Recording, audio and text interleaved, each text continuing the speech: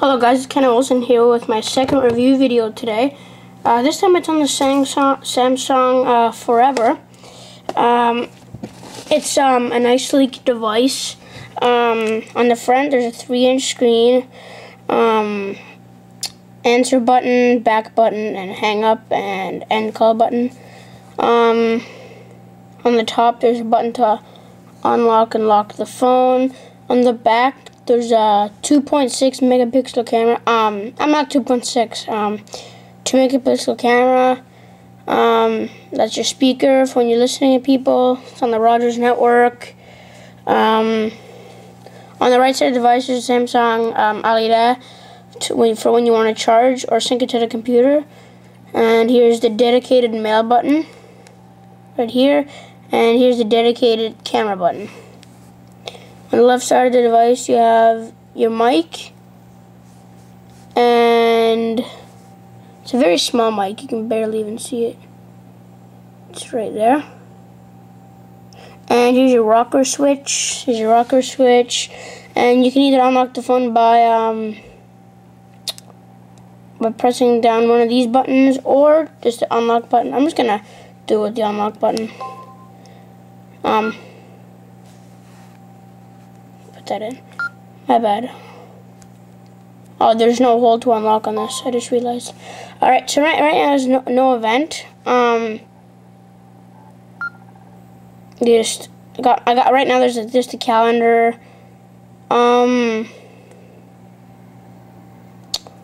Yeah, and to get that sidebar open, you just tap screen. Never mind. You just press it. You have all your widgets here. There's a lot. Facebook and everything.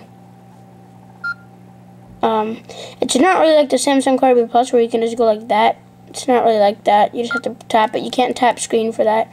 And there's no event. I don't know why you can drag that around, but there's no event. And you tap to turn on Bluetooth. Exit that. Incoming call. Sorry, my phone rang. And then if you want a widget on the screen, like let's say you want the calculator, you just drag it onto the screen. And it pops up, and to access the widget, you just tap screen. And there's your calculator. There's no QWERTY keyboard in this. It's kind of like the iPhone. Here's the iPhone. It's just like the iPhone. There's no QWERTY keyboard.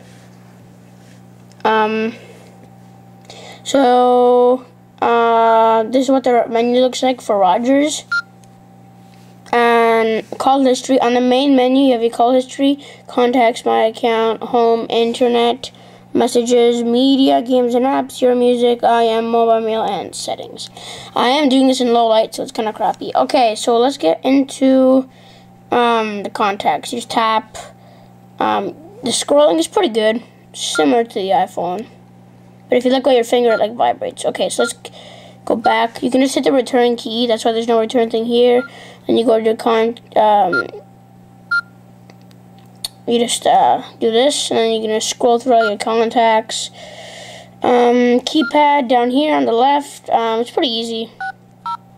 Oh, it kind of failed. Keypad down here. Contacts down here, same thing. Menu. I'm gonna show you guys some of the settings. You just go to calls. And there's a voice call, but there's no fake call setting on this. Like that. So let's try out the camera. So you just hold down the camera button, the dedicated camera button, and the camera will start. You just go to the camera thing and just switch it over to camcorder. So I will take a video. And after this video, I will put up this quality so you can actually see the quality for yourself. I am filming it in low light, so it won't be as good because I'm filming it in low light. So hang on. So I just did the video, and there's also a pause button, so you don't have to completely end the video. You can just pause it, and then you just press that when you're done. And then there's IM, which is your Access Messenger, and Yahoo. I don't know if there's a connection on this yet since I just got the phone, but we'll try it out. And I have to put in all this, but I'm not even gonna bother. Alright, so shows you at the top. It shows you the time, the battery, percent, 3G network, and that's your signal. Okay.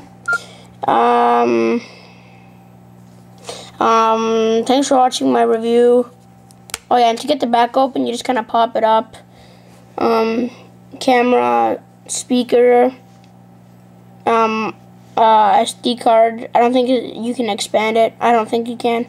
And the battery. So thanks for watching my review on this phone. I will be doing more reviews on this phone. Thank you.